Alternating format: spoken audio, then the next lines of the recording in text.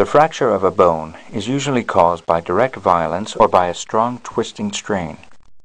When a bone fractures, the two fragments separate and in so doing tear the arteries in the Havisham systems that cross the fracture line. This damage results in the leakage of blood into the fracture, where it is trapped and soon clots.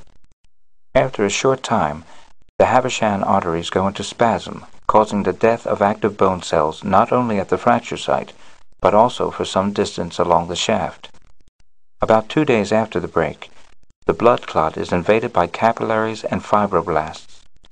The fibroblasts differentiate into bone-forming cells or osteoblasts and cells that form periosteal tissue on the outside of the bone. New tissue called callus surrounds the fracture and replaces the dead bone.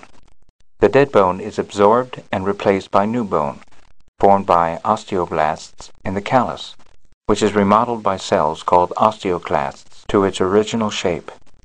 This remodeling process is so effective that after a few months it is difficult to detect the fracture site.